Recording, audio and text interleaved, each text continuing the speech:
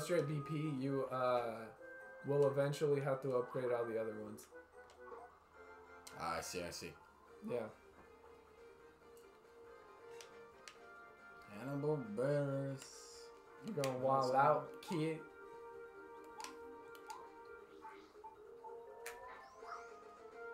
All right, so yeah. I don't know if I have a favorite, or like if I ever give thought it to what's a favorite of mine of his bits. I sent my sisters the same clip of at the same time of Eric Andre like standing in public, you know, with a suitcase, and like a woman's in the suitcase screaming. What the fudge? Like trying to reach out for help, and people are like trying to like open it up and get the bag away from him, and he's like, no, that's just my bag. That's my bag. Why are you going to my personal space? Like Ellie was horrified, but Akal was laughing. He's like, yes, Americans want to be here so bad.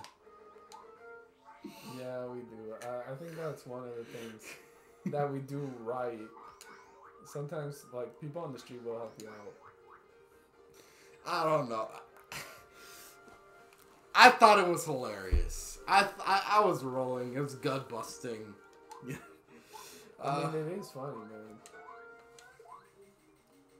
I think, you know which one got me?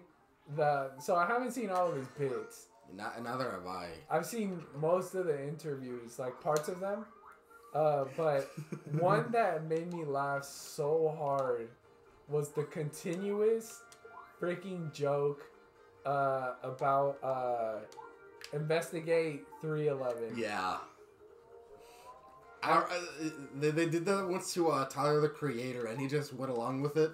Yes, I think that was the end point. It was either that or another interview. But when they did that dance with Tyler the Creator, I was like, yes, this is perfect. Yeah. It's exactly what I want for this show. What was it? I think the Pauly D interview was one that I liked a lot too, and I had to get extra context from people who watched Jersey Shore, because like the jokes, the bits they weren't getting to him. He was like going along with it. Yeah. And then I had to get extra context from like cousin's sister that Pauly D like on the Jersey Shore was like the jokester. Oh really? Yeah, he was the prank guy, which explains why Eric Andre getting naked and saying that he was born a woman. Pauly D, instead of freaking out, was dying laughing, saying, "I knew it." Bro. The cast of the Jersey Shore gets a bad rep. They seem like chill people. They do. But it's just, you know... Shout out to The Situation doing hard time. It's... He was... Okay, but The Situation, though, even back then... He's almost not human. On the behind the scenes... Like, okay, I didn't watch the Jersey Shore, but I watched the behind the scenes thing that said that he was doing hard drugs. Yeah. Like, I didn't watch the Jersey Shore either. I was grinding Pokemon levels while someone in the background was watching it. While you guys were watching Jersey Shore, we were grinding Pokemon levels. So, and it was all worth it to nowadays not even like Pokemon. I don't. I hate the direction it's going. Let me rephrase that. I like Pokemon. I dislike Pokemon because I love Pokemon. Yeah. Mystery Dungeon seems like it's fire, but or seems good, but not the main games.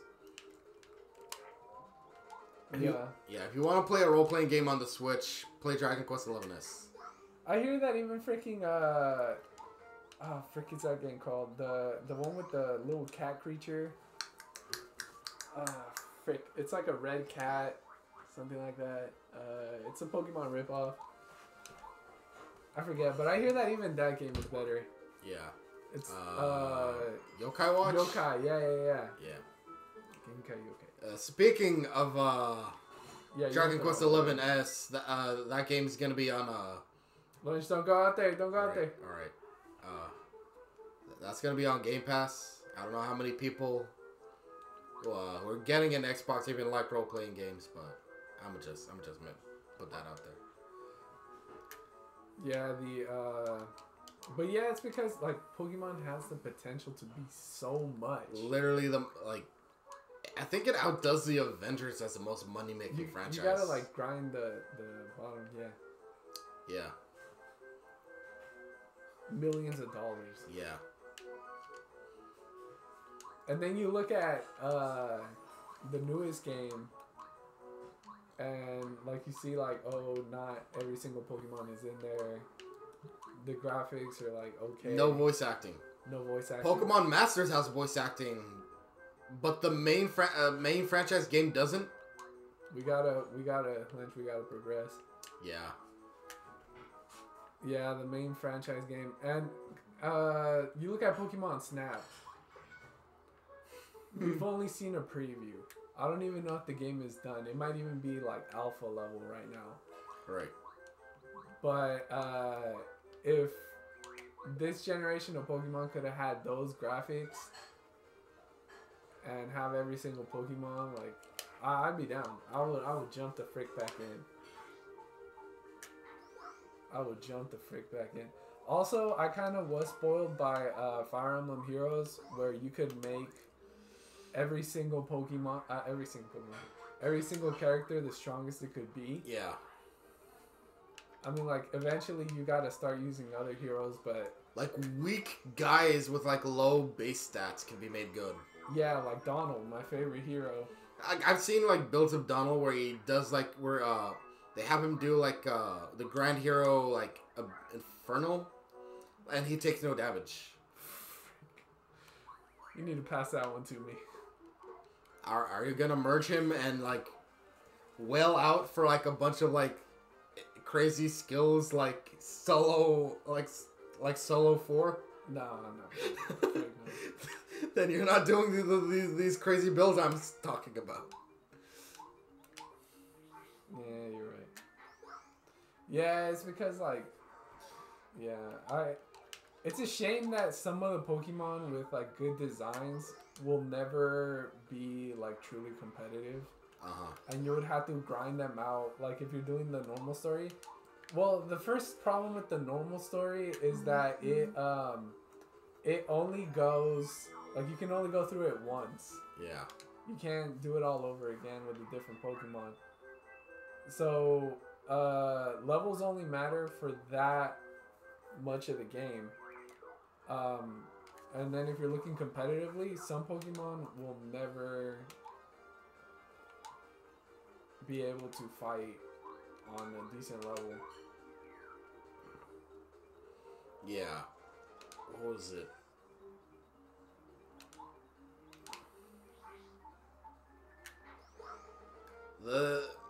Another thing about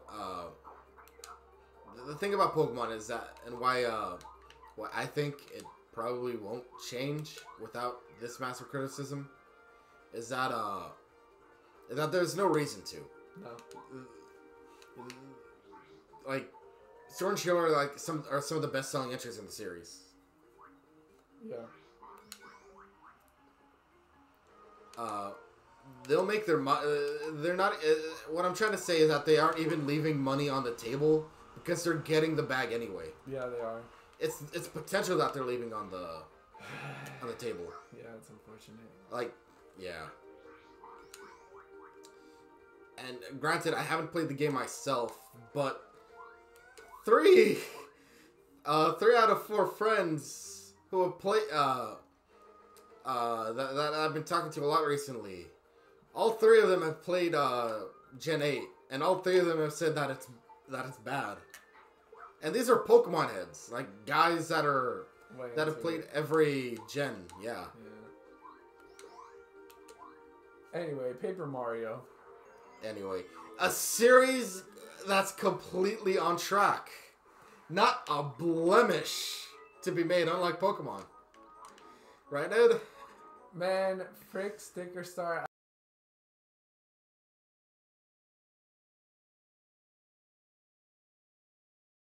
Pauly D, like, on the Jersey Shore was, like, the jokester.